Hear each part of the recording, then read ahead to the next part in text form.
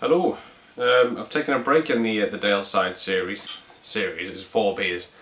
I've done 3. Yeah, I've done 3 of them so far. I've got 1 left. And I said last one I'd do them all in a row, but I decided to take a break because I really fancy this beer. So we'll do the other one next time.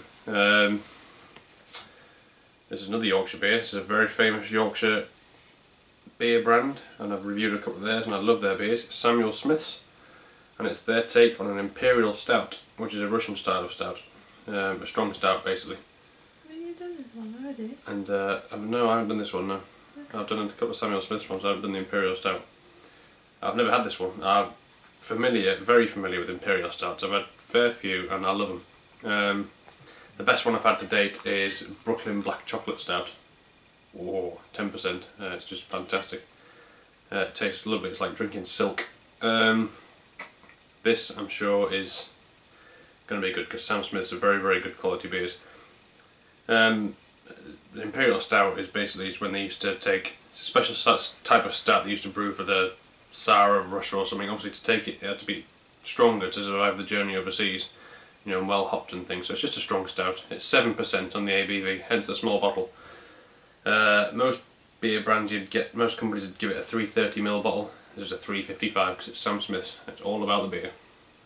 Like you get a 550 instead of a 500ml for the big bottles as well. Of Sammy Smith. There's the label. It's there's a bit of a story on the back, as there always is with Sam Smith beers, but you always get a very, very decorative label. Gold and white and black, just to the point. Imperial Stout. A little Yorkshire white rose on the top there as well. It's their trademark. Obviously I can't use my Sam Smith's glass. Well, I could really, but it's a pint glass. I'd rather use something like a trusty tulip glass for a beer like this. Golden Draak, which is Dutch for Golden Dragon. I say Dutch Flemish. It's pretty much the same language. Right. 15 degrees centigrade.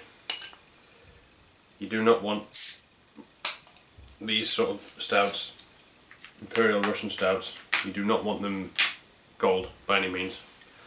It'd sooner be room temperature than cold, but this is 15 degrees, so it's just slightly higher than cellar temperature. Right, it smells amazing already. Right, let's get a bit of this out. Be careful here, or else I'm going to get a monster head. Very, very dark brown.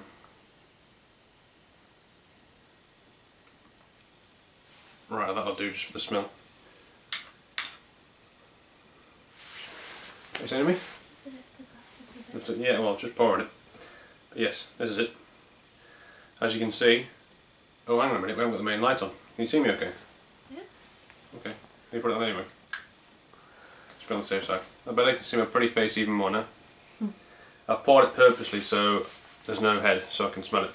It's fairly thick looking on the texture, as you can see. It's very, very dark. You pour it, it's a dark brown, you can just see through it. When you hold it up to the light though, and it's all that volume together, there's a little browny hue around the bottom, but other than that it's black. You can't really see through it. Just a reddy orangey hue around the edge. If there's any carbonation in that, which there obviously is, you can't see it for the colour. So yeah, let's get a... Ooh, a bit of sweet vanilla in there. It's definitely dark and roasted. Not as strong as I thought it would be actually. It's quite a mellow smell for this sort of beer. But then again, as far as Imperial Stouts go, alcohol wise this is about as low as it goes, 7%. They only get higher from there.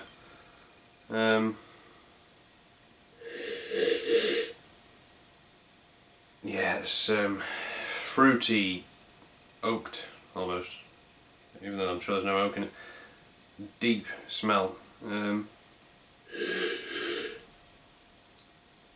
It's your typical dark fruity smell, but there's a bit of light fruit in there as well, maybe like a red grape or something, sort of lifting it up a bit. Bit of a winey smell. And then just deep dark roasted chocolate malt. Do you like a smell, do you? No, not really. Okay, so yeah, it's not so heavy, but it's pretty full on smell. I'm going to pour it out now and get into it.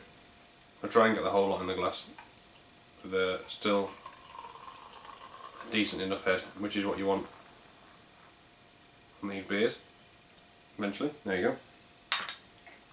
As you can see, it's slightly off-white.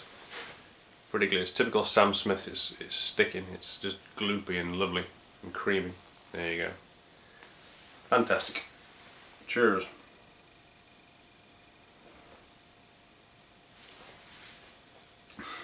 Ooh. Ooh, that's good.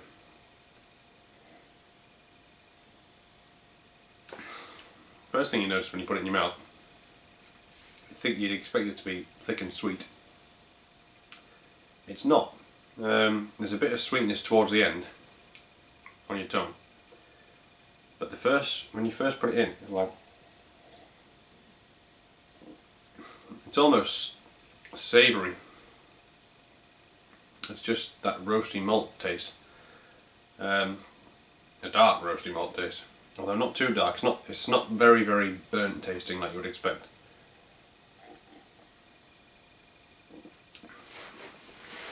Medium to heavy bodied. It's not a full on heavy bodied beer. It does, the carbonation soon disappears. It's definitely there, but it clings to your mouth. It's like, you know, smooth and creamy feeling. That head soon disappeared, didn't it? Which is alright, really.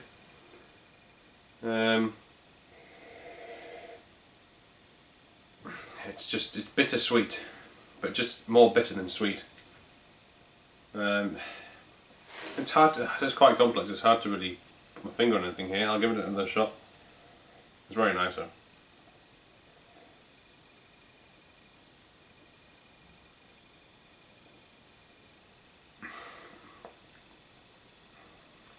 Yeah, like I say, it's deep, dark roasted.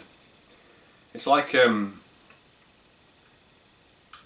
chewy toffee, sort of caramelly, vanilla-y sort of taste. Like, you know when you chew a toffee, like a really creamy toffee, and you can feel the residue in your mouth.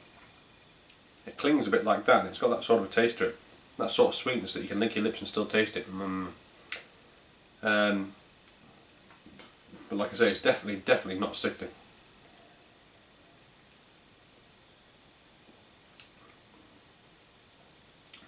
Yeah, carbonation dances on your tongue to start with. It's nice. It's not the best Imperial Stout I've had, because it's quite a, I mean, that Brooklyn black chocolate stout, I've done a review of that very early on in my reviews. That's set the bar right up there. So Sam Smith's or no Sam Smith's, and I love Sam Smith beers, but in this style it's going to be very hard to beat that the black chocolate one. Excuse me. Yeah, it's fairly easy going. It's a sipping beer, definitely. You don't want to guzzle it down because it will be fairly heavy. Although it's not very heavy, it's still fairly heavy.